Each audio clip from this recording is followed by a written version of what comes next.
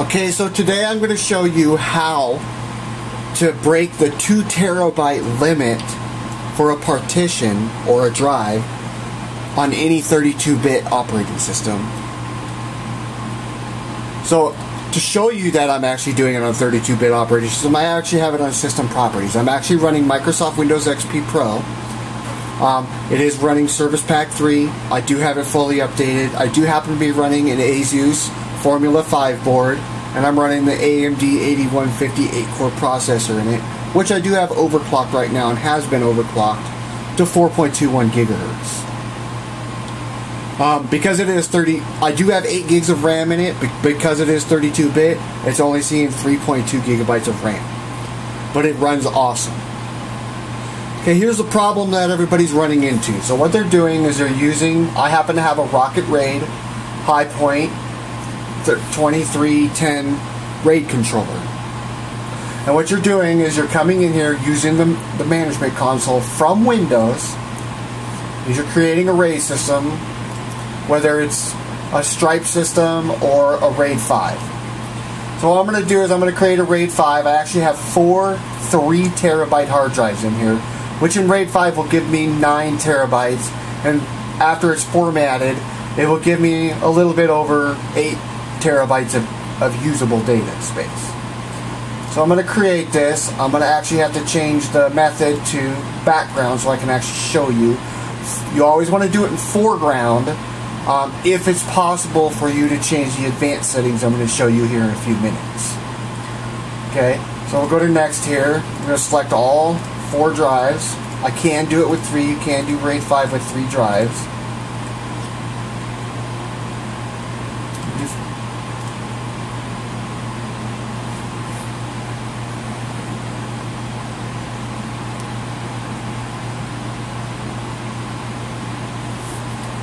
Okay, that has been started. Now, because it is initializing in the background, this can take between 45 to 60 hours with this much data. You have to give it, there is a time down there. It does say it's going to take 24 hours right now, but give it about 4 or 5 minutes and it will get up to about how long it's roughly going to take. What I'm going to do now is I'm going to go in here to my computer, go to Manage, so you can get into the disk management. I'm going to cancel that, and here's what you guys are running into.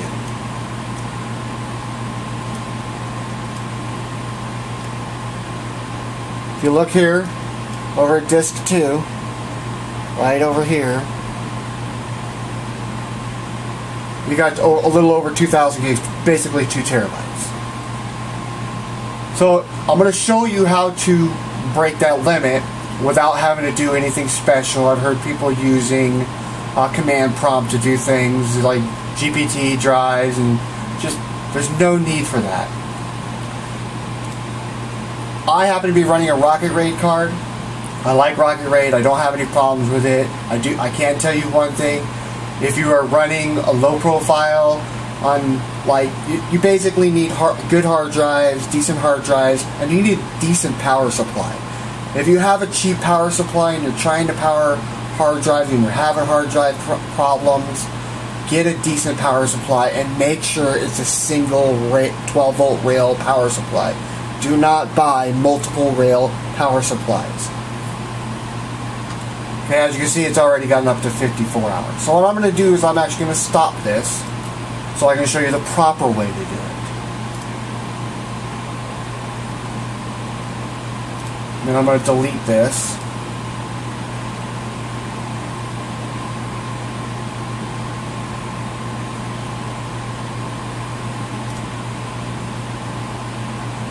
I'm going to close it. And now I'm going to restart my computer.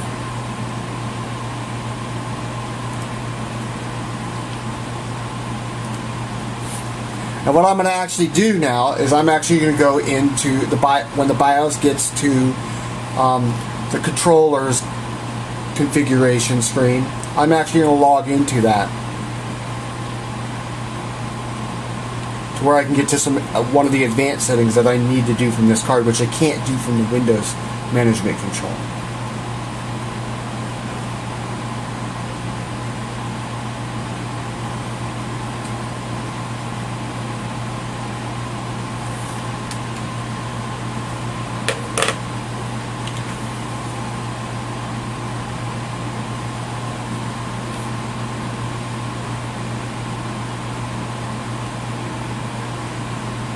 I had to start over because I forgot to press Control H here.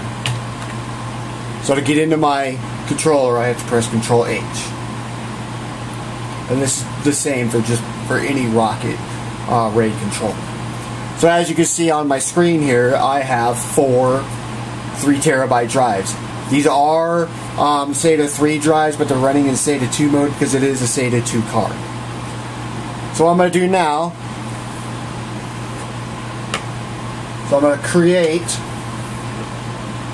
go down to RAID 5, striping with rotating parity. And then I'm going to select all 4 drives. Okay. Now here's the part you need to change. It's the sector size. What does this mean? Basically, because it's a 32-bit operating system, default is 512 bits. That gives you your 2 terabyte limit.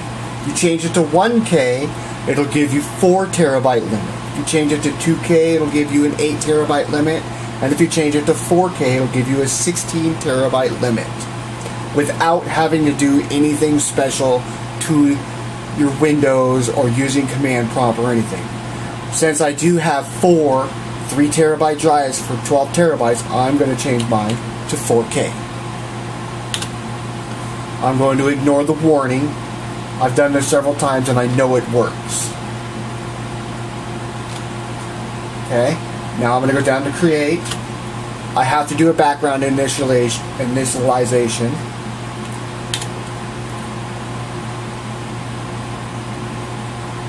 And now what I'm going to do is I'm going to be back into Windows.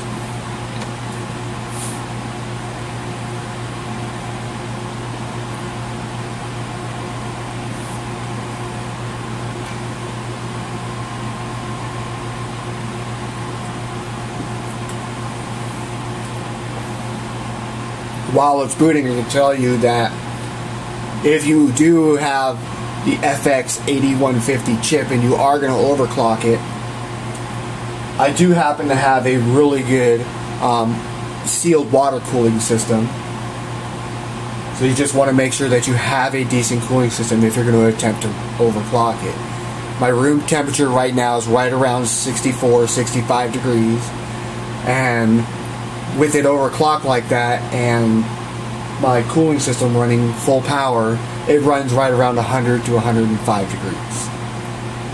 Under full load, it will, 100% non-stop for a while, it gets out right up to around 140 to 150 degrees, depending on room temperature.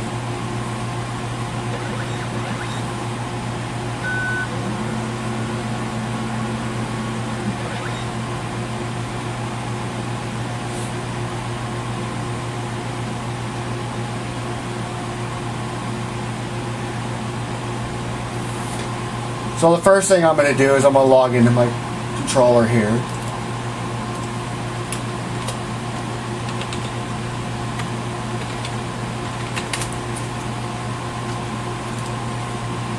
You can see right here, we zoom in here.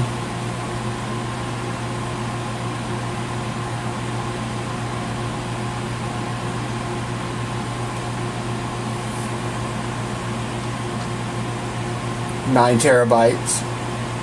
So what I'm going to do now is I'm going to go back to my computer here, click on Manage. I'll bring it down to where you can see it, of course. So I want to click on Disk Management and ignore, just cancel on the conversion. And then as you can see here,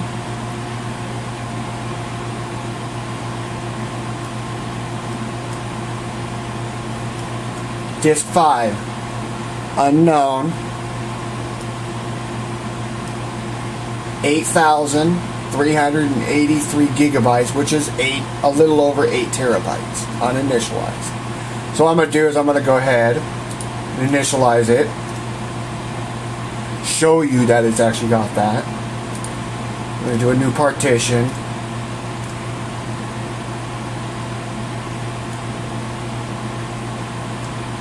So it takes a few seconds. Drive letter M. Do storage. I have another one in here named storage 1, which is for 2 terabyte drives. I've been using it that way for about a year and a half to almost now. Let me name this one O2. Do a quick format here. It's pretty much the initialization does the format anyway. Finish. It's formatting. It's quick format.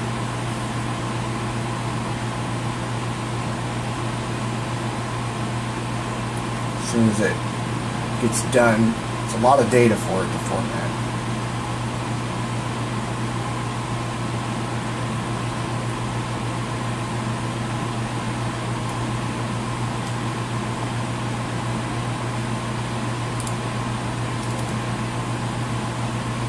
It's not done yet. Let's see if it will let me see the properties. It won't let me see the properties. It might not let me actually do that until it's done initializing. So, there you have it. That's all you got to do. If you have any questions, feel free to ask. If you have any comments, leave a comment. And thank you for watching my video.